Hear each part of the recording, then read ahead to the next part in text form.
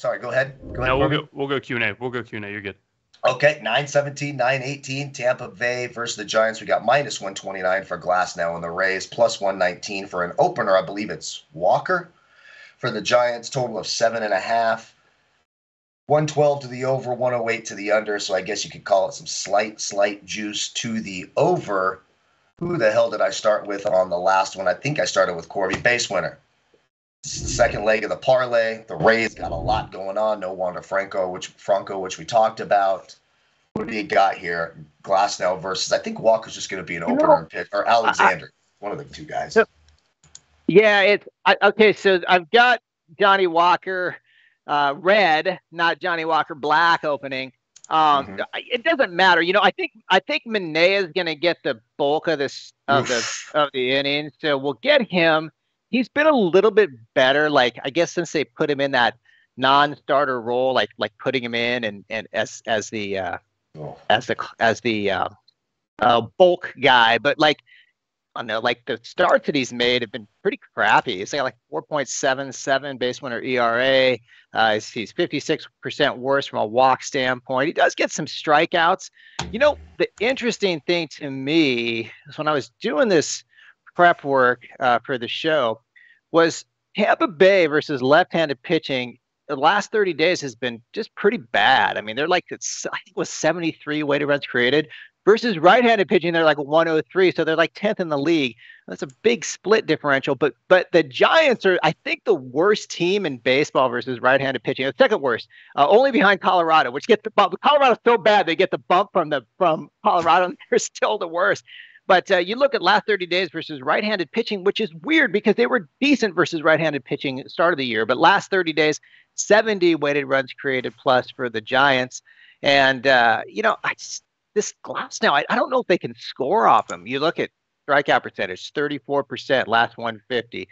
You look at pitching plus, Corbie's favorite number, 96 percentile, step plus 96 percentile.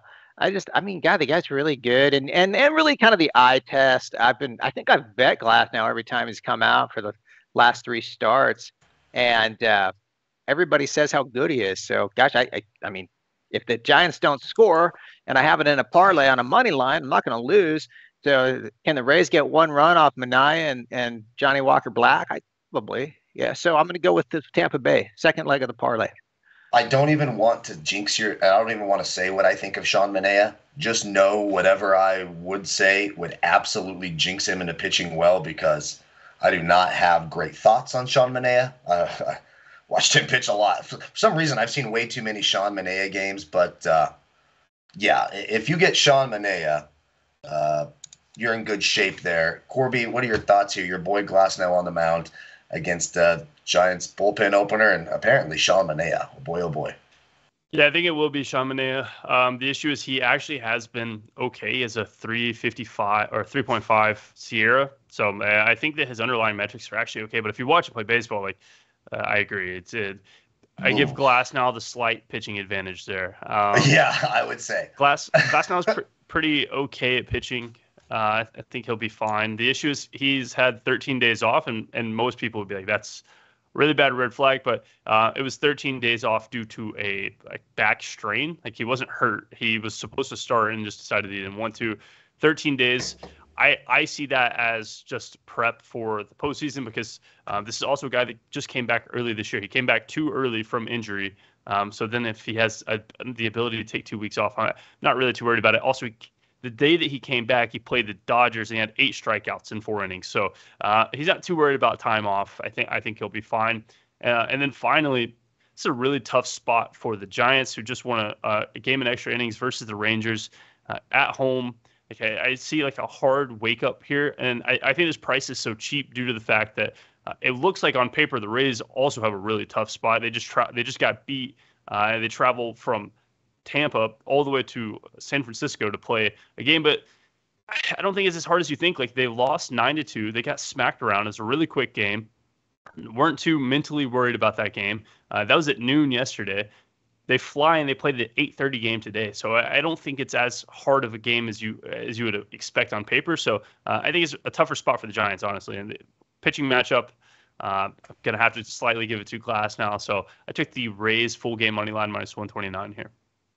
Yeah, look, pitching matchup wise, it's easy. It's the Rays and it's Glass now, but the Giants are just weird.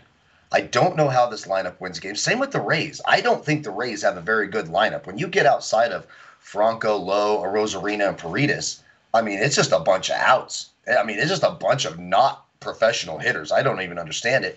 The Giants' entire damn lineup is full of non-professional hitters, but they all find ways to win games. So I don't have. These are two teams that I just have no. There's some dark black magic going on with these two teams. I have no idea what to do with them. I'm completely staying away. But for purposes of this show, we're locking in the Rays money line at minus 129 for Corbie. And we're taking the Rays in the first 5 innings as the second leg of the base winner parlay, along with the Braves full game. And that's at plus 157. So a nice price here today for the base winner parlay, backing 2 good lefties in Fried. Or no, 1 good lefty, 1 good right, Fried and Glass. Now, I don't know why I get Shane McClanahan in my mind, who also not going to pitch again for the rest of the year.